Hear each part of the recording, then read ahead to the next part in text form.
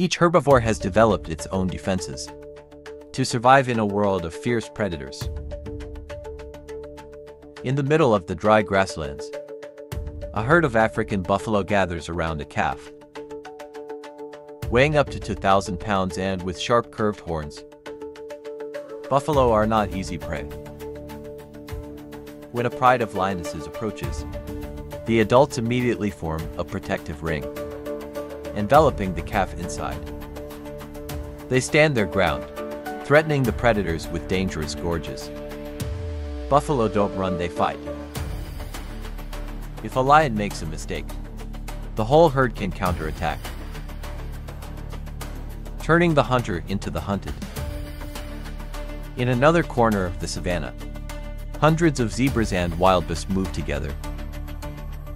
It's not just migration, it's natural defense. In a large herd, the chances of being caught by a lion or leopard are significantly reduced. Zebras can kick with a force equivalent to 1,000 psi, enough to break a lion's bones.